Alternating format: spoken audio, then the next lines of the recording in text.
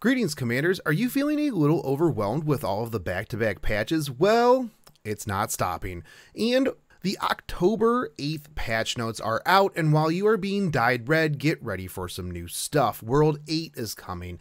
I know that most of you are not even through World 7 due to the event, but it's okay because it's not going anywhere.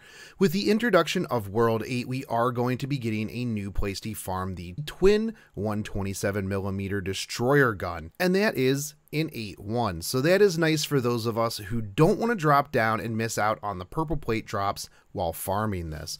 8.2 will be dropping the 610 quad torp mount again, so if you haven't gotten your fill with the poi mines, here is another chance. 8.3 will be dropping the triple 155 bell gun. 8.4 will be the twin 203, which is one of the best CA guns in the game. So a lot of great gold drops are going to be coming out of World 8. And if you can finish off D3 in the current event, you should do okay in World 8. But that's not all. We are going to be getting a bunch of new ships, and one of them is Maya, who will be dropping out of 8.4. Maya is the next drop-only SSR, and this one is coming in the flavor of a heavy cruiser. Her skill 10,000 Knights couples a passive reload skill along with a 15 to 30% chance to fire off a double torp launch. So that is pretty sick. Not only that, she also comes with a very low shot full barrage, so coupling that with her reload passive is going to be throwing down so much barrage damage. We will be getting a few other new ships, and by that I mean quite a few. Abukuma, Richmond, Nachi, who most of you likely have from the event already, Salt Lake City, Ikazushi, and Inazuma. We will also be getting the hard mode for Chapter 5, which is nice because a lot of times I don't want to have to dip down to Chapter 5 to farm gold gear normally, so this will give me a reason to clear out some Chapter 5 missions daily for things like the quad Boffer AA gun and the twin 127 DD gun. We will be getting some new retrofits as well. Furutaka will be picking up the chain torpedo skill, giving her a 15 to 30% chance to fire off a second set of torps, not to mention that skin upgrade. Kako will be getting chain torp skill as well, and dare I say, an even better skin upgrade than Furutaka. And then there is Abukuma, who is a new drop-only ship in World 8, and yep, you guessed it, another chain torp upgrade. Her retrofit skin is absolutely adorable as well. Now, what I am super excited for is the Akashi mission. From day one, I have wanted this cute little shop cat in my dock. She comes with logistics maintenance, recovering 1 to 3% of her max HP to the entire fleet. That is pretty beefy. She also increases your Vanguard reload by 5 to 15%. Yes, please.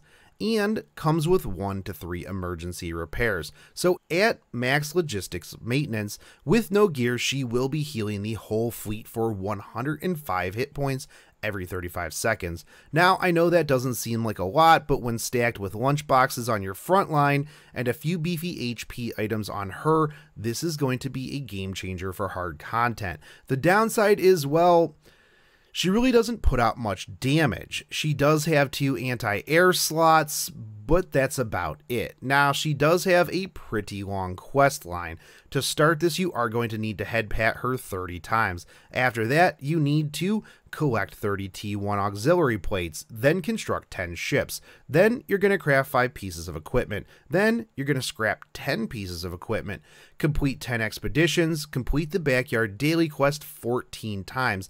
This is going to hold you up for at least 2 weeks.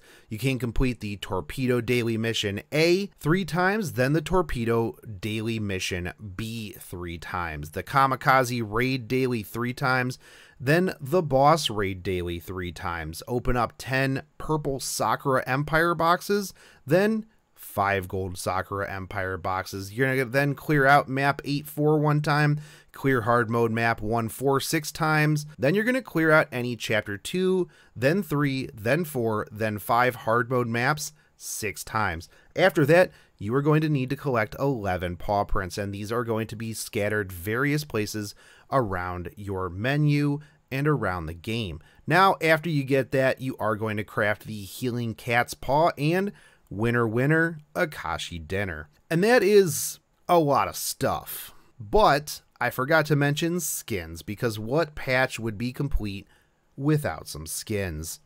The swimsuit Akagi, Kaga, and Shigure skins are coming, so get ready to drop some gems. Now, it feels like they are just dropping so much stuff on us, and it is a tad overwhelming. I wish that they would give us just a little bit of breathing room here and not back-to-back and overlapping events.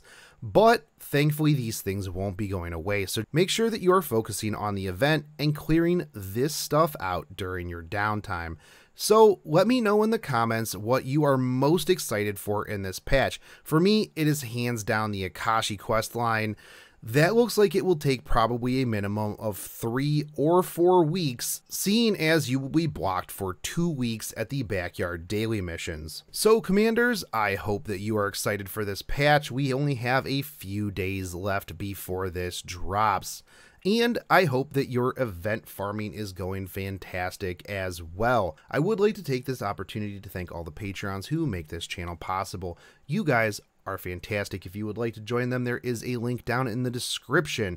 You can join to gain access to my behind the scenes pictures, scripts, polls, giveaways, and much more. But if you would like to support the channel, just hit that subscribe button, smash that bell notification, drop me a like and a comment, and I will catch you next time. Take care, commanders. Peace.